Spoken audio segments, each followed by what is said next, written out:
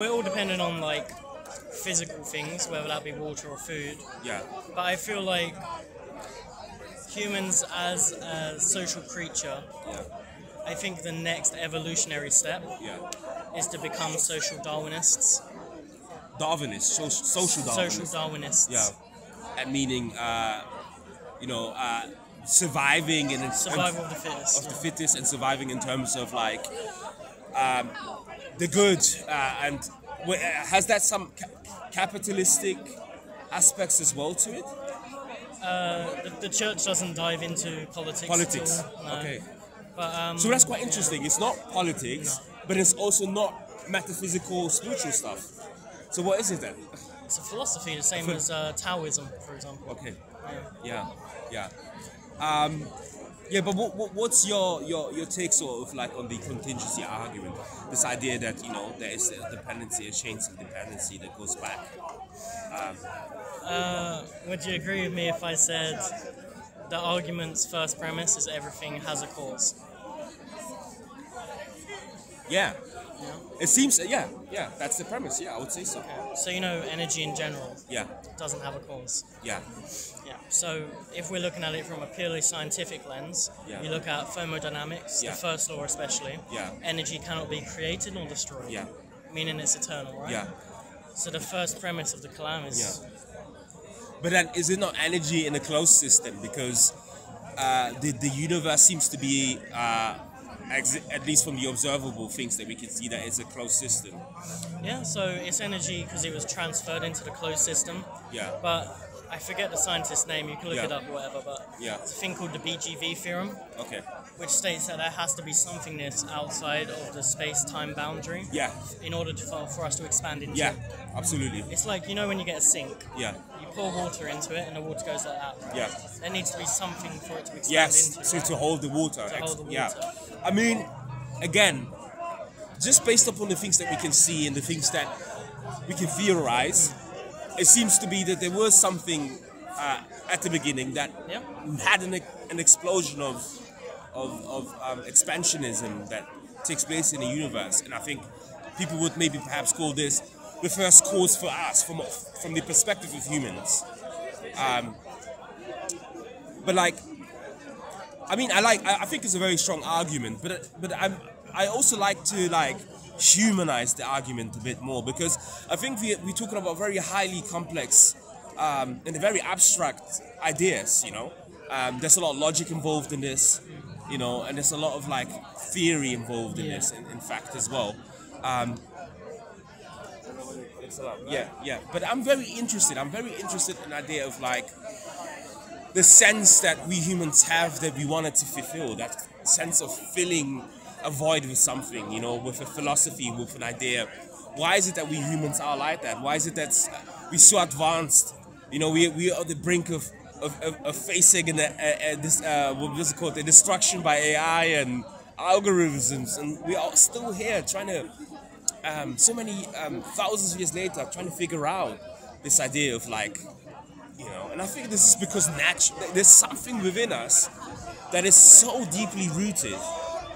Because I think there's a lot of things that we've been able to like kind of brush off with time, with the passage of time, with the development of technology, been able to brush off a lot of these things that were sometimes even harmful. For example, the majority of people do not sacrifice their children any longer to sun gods, or like we've realized that that doesn't really help, But fundamentally, this idea of like, where am I from? What is the self? Where am I going when I'm dying?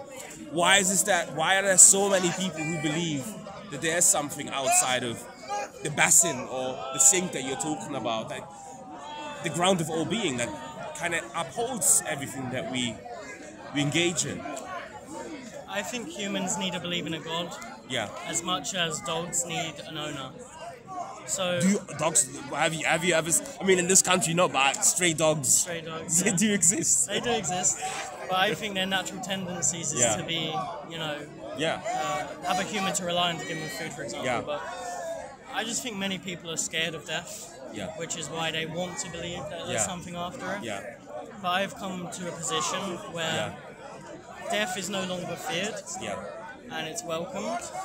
in a sense of when you die, nothing is going to matter. So, but then would you not say that could also be sort of a bit of a cop out to like just use euphemisms to make the departure less worrying, because right? Yeah. Because then there's also people who actually welcome death also with a positive belief in God, because they're like, well, I can't wait to meet God. Yeah. Right? Well, sorry to interrupt you. If you're No. I think Anton put it best. Yeah.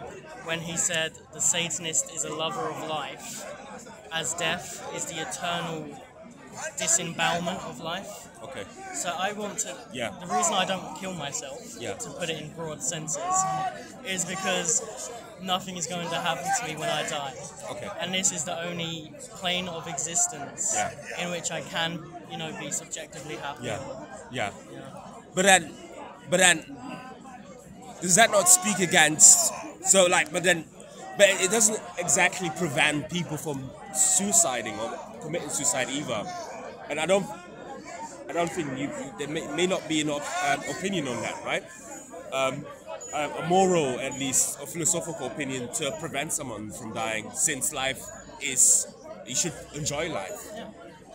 But like, well, how would a Satanist then prevent someone from... Prevent suicide? Yeah. Well, see, suicide's a very subjective mindset. Okay. Obviously, I wouldn't do it myself. Yeah. I've known people who have done it, unfortunately.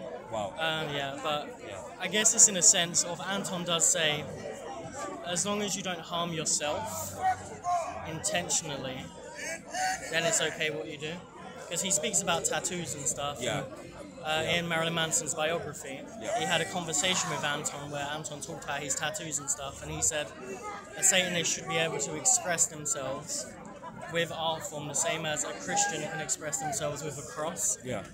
So as long as you're not intentionally hurting yourself, like cutting yourself, or then. But then the question begs is that. Well, but if you die and nothing happens anyway, if there's no consequences, then why not do that? Well, because... Yeah. I like to analogize it like Zena Levaded. Now, I'd like to quote that Zena's no longer part of the church, so her opinion doesn't hold any weight. Okay. But she said in an interview, she says, the same reason I'm living my life is the same reason I'm watching a good movie. Okay. It's because I know the movie's going to end. Yeah. But I'm gonna enjoy it whilst I'm here. Okay. You know what I mean? Yeah. But it's actually quite poetic, that statement. But I find perhaps that the reason behind that is that thing that some philosophers like Schopenhauer talk about as well, and he's very grim. But like they talk about the will to live, the will, this penetrative thing that is the foundation of life. This thing to constantly want to procreate, this thing to like live, this thing, something that is almost outside of us, that drives this circus, right?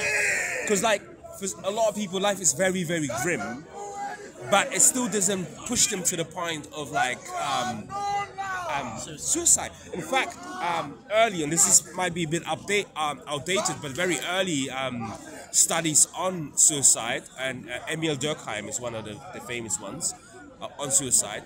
He, and this is sort of like just after, I don't know what World War it was maybe one, or it was probably one, because I don't think he was alive at the Second World War, but he found out that in fact suicide rates go down when there's wars, and they kind of go up when people live domestic lives. And it's to do with this idea, or like people in poorer places tend to commit less suicide than people in more developed countries. And it's very similar in Europe as well. If you look at the suicide rates, that the Scandinavian countries seem to be the leading countries, but like materially, they perform quite well. You know, it's very socialist, inspired governments and government programs and right to leave for both male and female. All these things to make life a tiny bit more easier. So I think there is something that when someone puts your head down underwater, trying to breathe, instinct. right? Yeah, these instincts. But I think it's also, it goes beyond instincts almost. I think it's to do with just human condition that we again, if I may say, we've been created in a way to live, to want to live, and to want to continue to live, because there's this sense of continuity that we believe in, even though we don't even know where we were before we came, like subconsciously, you know. But then again, this is just my humble opinion, and I'm not trying to. No, yeah, you're fine. Don't worry. Yeah, trying to use it against me. Yeah, or even like preach or anything. But these are things that I wonder myself, right? I wonder about these things quite a lot. And then when I have something like the Quran telling me that God is al-Hayy, God is life itself, that God is the ever living, you know, and that human beings, what we do is we constantly emulate, or when there are opportunities to emulate God's characteristics, that like the sense of energy imbibes and is embedded in us, you know. Life is precious, like they say. Yeah, so I find that the idea that you live and you don't want to die is precisely because there's something that we believe will continue, you know. I don't think it's because then the argument is always, and I'm trying to think about this, argument is always going to be, well, what's the point? I mean, if there's nothing, absolutely nothing there. Because the idea, a good film, in fact, what a good film actually does is, if you watch a good film, the effect of the good film remains with you, right? That's what good art does, and that's why it might drive you to even watch another film by the same director, you know. I don't. Maybe I misunderstood the point that the lady was making, but like I feel like what a good film does is actually it empowers you. And it leaves a mark on you. You know, the film never ends with the film itself. You know, and I feel like life is a bit like that as well. I don't think. You know, that's an important thing actually, because I remember Zena's husband, Nicholas Schreck. Yeah. Again, not part of the church anymore. So, but there's a study done by I'm not sure who. Look it up again. Yeah. My mind's gone blank with the studies. Sure. But older people, especially nearing their death, turn to religion way more than younger people. Okay. And this is because, like Nicholas was saying, he says, going on to your point, if you're watching a good film and then you're sitting there watching the credits, you're hoping there's a Lord of the Rings Part 4, right? It's quite my favourite film. Yeah. So that's kind of an analogy when it comes to old people on their deathbed. Yeah. They're looking back on their memories, and then they turn to religion. Because then they're like, there's more after this, I can continue living. The sequel's obviously going to be better. And I think humans, again, are conditioned to want, to think that there's a point to life. But in reality, there isn't. Yeah, but like this condition, like it must happen on a very mass scale. It must happen very systematically. There must be billions pumped into this. In fact, if you look at like the way life has been governed for the last, say, 200 years, 300 years, it's never been that way. You know, life, it's been very difficult. It's only recently, the last 100 years, that we've had people having worth life to remember, you know, worth memories to remember. But I do see the idea, I do see and understand what you say in terms of like people wanting to wish that there is a sequel to part 1. But I think, honestly, I just think personally, that this is something that is within us. This is something that is really deeply ingrained in human beings. I agree with that point to a certain extent. Yeah. But I don't believe it's created into us. I think it's evolved into us. Evolved Into us. Survival of the fittest. Yeah. Because I think, you see, that wishful thinking, for argument's sake, is the same force that would force you to survive as long as you can. Yeah. And this is a crazy story. I was watching a video the other day on YouTube, and it was about this guy and this African crew who were on the coast of the Atlantic coast of Nigeria, and so there was like the crew had locked themselves in because it was at night time. And there was like massive waves happening, but for someone who lives on a boat, that's, you know, it's not any different, you know. And usually what they would do is they would lock themselves in their cabins because that region was infested with piratry. There's a lot of piracy happening there. So if there's pirates happen to be in there, they'll be safe from pirates. So, but there was one guy, and this is a real story. There was one guy who would get up very early because he was the chef of the crew, and he was in his boxes getting up to get the food ready. Because when you're on the sea or anywhere, you have to get up very early. It's the same way as a farmer has to get very early. And he happened to get ready for the day, whatever. It was about 3 a.m. or something. And then the boat capsized, right? Because there was like these massive waves, and the boat gets filled with water, and then it sinks into the ground. Because he was awake, he realized it was happening, and he gets himself to the nearby sort of cabin. It was the captain's cabin he got in, and there's like this scientific thing. You know, when you have like a cup of water. You know, when you like place it into water, at the top there's like air. Air pocket. Yeah, this air pocket. So this air pocket forms in the cabin that he was in. And at this point, I mean, he finds mattresses and things like that to jump on it, because he would have otherwise died on hypothermia. That would have been the next thing that would have gotten him. So he survives. There was a bottle of Coke that he ironically he was surviving on for like the last next. For 48 hours, but he wasn't describing his experience, you know, and he was like, I was just trying to survive as long as I could, even though I knew that the situation was dire. I was trying to survive as much as I could, and rationality would say, well, there's no point. I've sunk. I'm gone. No one is gonna find me, right? I might as well just give up, you know. But he didn't give up, because again, I think, because if you think about it rationally, a boat that is sunk in the middle of the night, how many hours does he have to survive? Where's the hope coming from? I mean, it's a dire situation. That hope, that belief, you know, he was praying and everything, whatever. And by chance, a crew finds the wreck.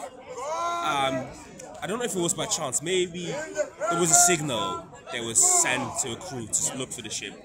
But yeah, he survived, and he never gave up. And I think again, there's something outside of us that drives us, that to never despair. And God speaks about this in the Quran. Allah says that there are people who generally don't believe in God, but then when they're stranded on the sea, with all the sincerity, they're like, yo, I generally never believed in you, but like, yo, like, yeah, whatever, forget about it, you know? So that this is how the Quran describes this, like, and the Quran describes this like point of sincerity, this like moment of like absolute truth, like you're absolutely truthful in that moment. There's no bias, there's no motivation. You're just like, yo, I've tried everything else, I've tried to hiss like the white flags. It's not working. Like, I'm turning to you, the God of the universe. Help me. You know. And I would love to, like, with my life, I would love to investigate that place of sincerity. You know, when you're absolutely sincere. Yeah. I mean, thinking of that sincerity. Sorry, there's a guy shouting behind us, so it's kind of hard to hear. Yeah. So I have to like come closer. But with that sincerity, the past couple of years have been a pretty bad place for me. Yeah. So I think that when I turned to religion, Yeah. I was really sincere when I did call out to God. Because I did have that moment when I was like, you know, and all that. And I believe in my heart that I genuinely believe that. It was not until I buckled down and anchored myself to education that firstly I stopped believing in the Bible. Yeah. Because I was just a theist when I stopped believing in the Bible. But it wasn't until I anchored down and learned about everything that I fully became an atheist. Yeah. And this is actually talked about, not the sincerity part, but the education bit in the Satanic Bible. It's in the Satanic Sins. It says the first sin, the most outrageous sin, is stupidity. Is people being like insincere, just stupid. Because obviously around the park especially, you get people like this guy. I'm not calling him stupid, but if you ask him why Jesus is true, he'll just say, because he is. Believe. Yeah. Whilst if I ask you why Allah's true, you'll have like a proper, discourse with him. But that's why it's a sin. It's to be. Stupidity is a sin, and you know what? I think that there's one thing that I will agree with the Satanists with. That it is to, and Allah speaks about this. Allah speaks about the differences of the servant. Is the stupid servant as useful to his master than the more inclined servant? No, there's not, and it is something encouraged to be thinking about things and thinking about the right things, most importantly, you know. Yeah, I find, like, again, I think with yourself, and honestly, the reason why I wanted to have this conversation in the first place is because I felt very warm around you, and I felt very that you were very sincere. I mean, one of the things that you said, which really touched me, that you wanted to apologize to Ali. I think that shows character, you know, that you're willing to, I don't know what you wanted to apologize for exactly, but like, you had time to think about this, and this shows me that you're a very thoughtful person. Well, if I just quickly, I just want to put out an actual sincere apology to anyone, especially Muslim, who's watching this video, because there's clips, I'm not sure if it's on Ali's channel, but when I was Christian, debating on the Aisha marriage, I would like to, even if you guys don't believe me or whatever, I'm being very sincere. I believe you, I really do. I want to take back my words there and say a sincere apology to you, Ali, and all the Muslims for calling Muhammad the heinous names that I did. Thank you. I think what made my mind think that was being around everyone else who was just kind of saying all that and being like, oh look, she was 6 years 9. But yeah, now I'm looking at it in, you know, I still don't think it's right personally, but I'm not going to condemn him from doing that because obviously different time and all that. But yeah, just want to say sorry to him. I appreciate you, John. Thank you. I think it's quite interesting. One thing as well I really have to mention was that when I did ask you about like what kind of attracted you to Christianity, you did say that at least at that time it seemed, and I'm not saying it doesn't seem like that any longer, but like